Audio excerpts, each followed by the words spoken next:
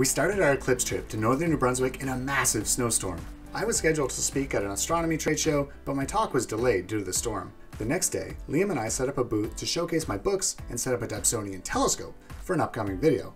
I did my talk, which was quite well received, then took an interview with CBC Radio. We listened in as Trevor and his wife Ashley spoke on the topics of astrophotography and the importance of dark skies. The day before the eclipse, the snowstorm finally subsided, so we filmed our YouTube video and then headed to the Miramichi Airport for a drone show and to share the views through the Dobsonian. The next morning, we stopped in to help astrophysicist Tiffany Fields set up an old Celestron mount, and then we headed to Doketown for the eclipse.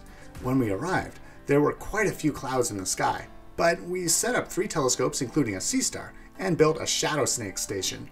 As the moon and sun began to converge, the clouds cleared away.